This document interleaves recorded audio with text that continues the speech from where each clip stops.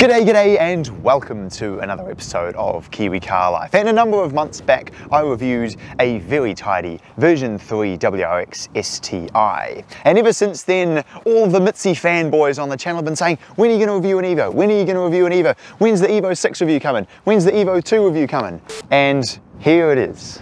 Now, in terms of exterior styling, I'm going to start off by saying that I have not really been a huge fan of Mitsubishis. I work for Honda, I've driven a lot of Hondas, and we trade an awful lot of Mitsubishis, you know, Mirages and base model Lancers and so on, and we just kind of write them off as just being old Mitsubishis. But the Evo 10 is quite different, and I still remember playing Need for Speed Pro Street back in the day, and the arch rival that you had to beat at the very end of the game was driving an Evo 10, and steering at the back end of this car back in 2008 or whenever it was a fantastic looking car, one of Mitsubishi's more timeless designs, and seeing one in the flesh today I think it looks fantastic. This one is naturally lowered on some very nice work wheels, and in this beautiful red paint job it just has such a striking appearance. The engine under the bonnet of the Evo 10 is the 4B11T. It's a 2-litre turbocharged 4-cylinder engine,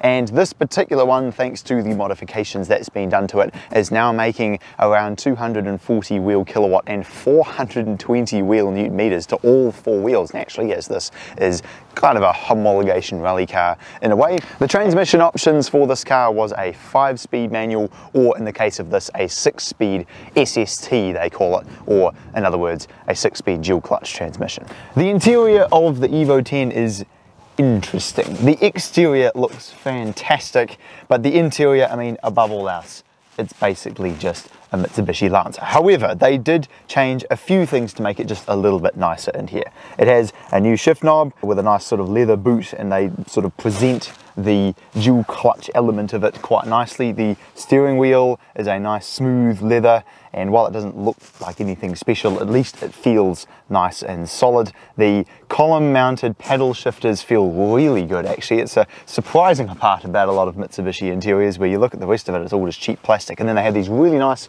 metal paddles. It's very interesting. And then the gauges look really cool as well, nice and clear, show all of the information that you need to see with a nice sort of red backlit theme.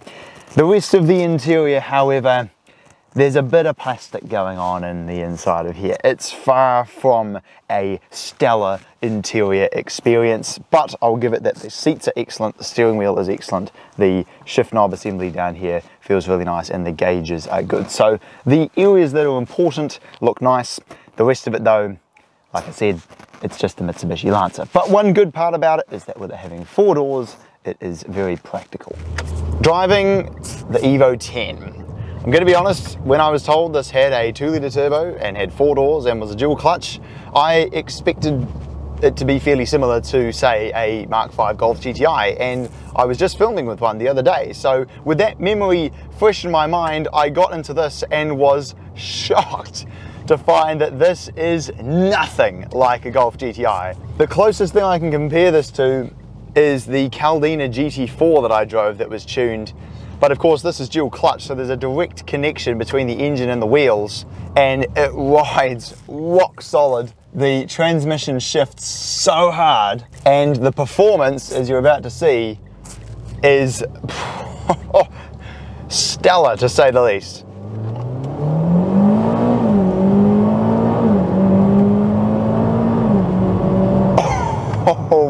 The Golfs and the Volkswagen Group cars, when they shift, there is a gap in the throttle. You can tell it's lifting the throttle off and then coming back on the power again. This just keeps going and it lurches you into the next gear.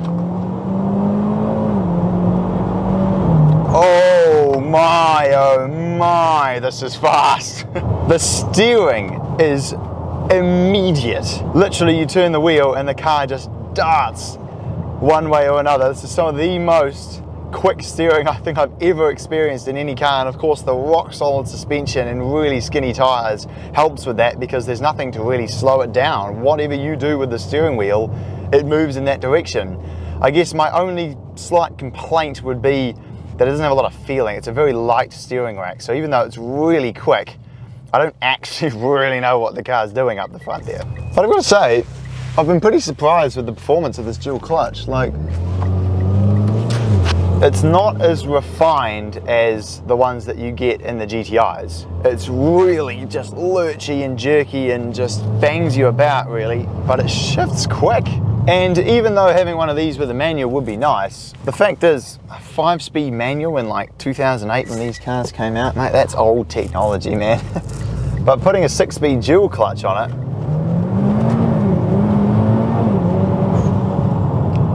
definitely changes things quite a lot. And it does mean that you can kind of cruise around in this thing and daily drive it if you want, but then if you want the performance, mate, it can certainly do it. But my oh my, I think one of the most incredible parts about this car has just got to be that off-the-line acceleration. Just check this out.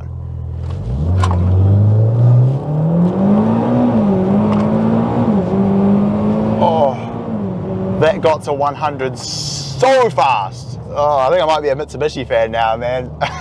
This is insane. If you just want a car that drives balls to the walls and is just no mucking about, you know, like here's an example here, look at this.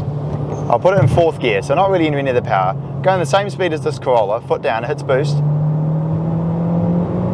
Look at how quickly we just disappear past that car. Or like this car here, here we go. Put it in 3rd, foot down, goodbye. Mate, I am more than impressed. It's proven to me that once upon a time, Mitsubishi, even if they didn't know how to build an interior, look at all these panel gaps here, everything's all wavy and uneven, it just looks terrible.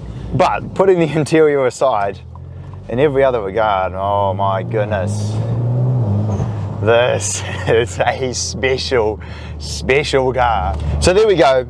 I really enjoyed this. This is a fantastic car. And I will very much look forward to seeing you again next time.